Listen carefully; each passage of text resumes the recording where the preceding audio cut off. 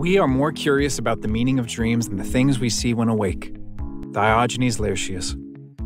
Diogenes Laertius wrote about some of the philosophical and contextual teachings of the Greek and Italian philosophy without attempting to reinterpret or expand on them. Because of loss of so many of Diogenes' primary sources, his work has become the most important surviving source on the history of Greek philosophy.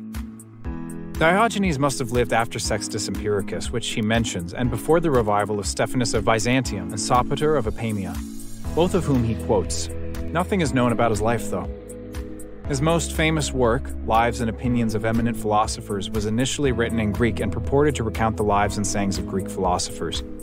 Although it is, at best, an undoubtedly most uncritical and unphilosophical compilation, its value as an insight into the public and private lives and doings of Greek sages prompted Montaigne to write that he wished there had been a dozen Laertius instead of one. Diogenes divides his subjects into two schools, the Ionic and the Italic.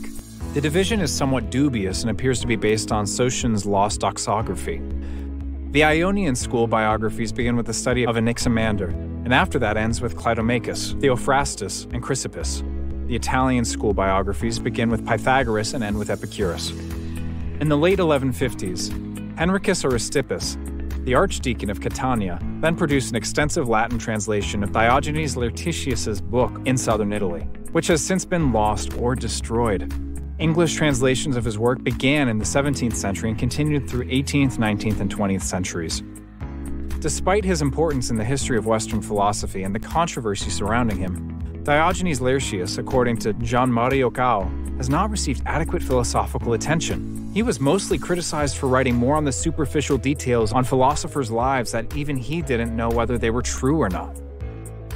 He often didn't confirm his sources, and sometimes he wrote more about lives than teachings of the philosophers.